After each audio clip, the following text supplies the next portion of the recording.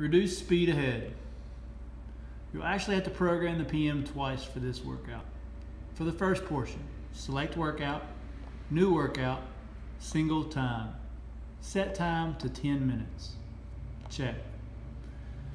You'll then row 10 minutes, completing as many meters as possible. Your score for today's workout will be this amount of meters.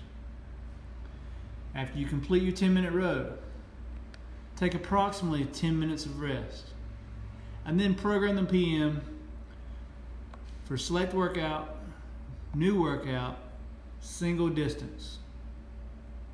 Set distance to the distance that you completed during the 10-minute row. For example, you may have completed 2,653 meters in 10 minutes. Check. Now complete this distance at cruise. You'll notice that it will take you longer than 10 minutes, hence the name Reduce Speed Ahead. Again, your score is total meters rowed during the 10-minute piece.